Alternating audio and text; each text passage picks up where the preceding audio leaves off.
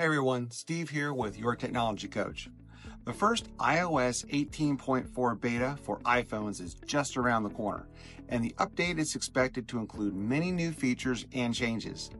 In this video, I'll outline a few that you can expect from iOS 18.4 so far. Apple Intelligence for Siri. Siri is expected to get several enhancements powered by Apple Intelligence on iOS 18.4.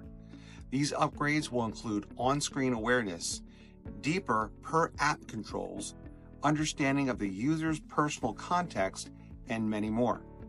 As a reminder, Apple Intelligence does require an iPhone 15 Pro or any Model 16 Pro.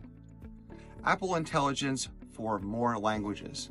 Apple previously announced that the software update coming in April will make Apple Intelligence available in more languages. That likely refers to the iOS 18.4.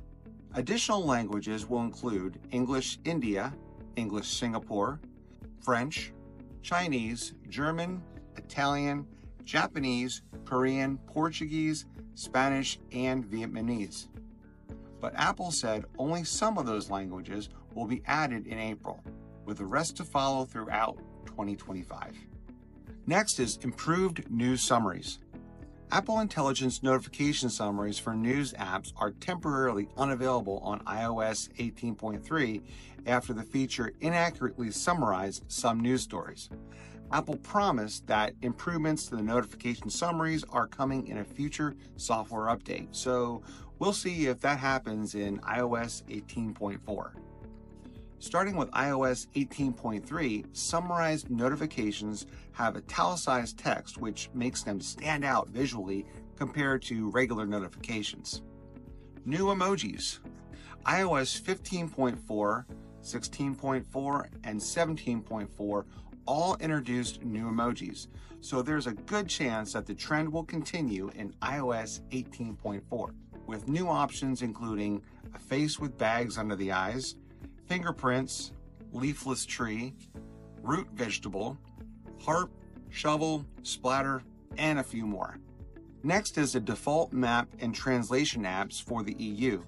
In an October 2024 document related to the EU's Digital Marketers Act, Apple revealed that it will allow iPhone and iPad users in the EU to set default navigation and translation apps.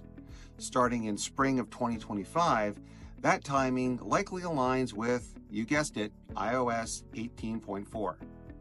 For example, users should be able to go and choose Google Maps, Waze, and other options as their default navigation app, instead of just the Apple Maps. Likewise, they should be able to use the Google Translate, Microsoft Translator, or other options as their default translator application, instead of the default Apple's Translate app. These options will be added to the new default app section in the Settings app on iPhones that was implemented back in iOS 18.2. Lastly, the robot vacuum support in the Home app. Apple's website continues to state that the robot vacuum support will be added to the Home app in an unspecified iOS 18 update. When available, this feature will allow you to control key features of your robot vacuum in the Home app and with Siri's voice commands. Here's how Apple describes the feature. The Home app now supports the core functionality of robot vacuum cleaners, such as power control, cleaning mode, vacuum mop, and charge status. They can also participate in automation and scenes and respond to Siri's requests. So you can add them to your cleaning routines or tell Siri to do some spot cleaning in the living room. So that's just a small list of the new updates coming shortly in iOS 18.4 for the iPhone. Let me know in the comments section below what features you're excited about.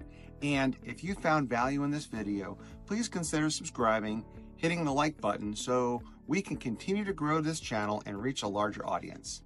Thanks again for watching, and we'll see you on the next video.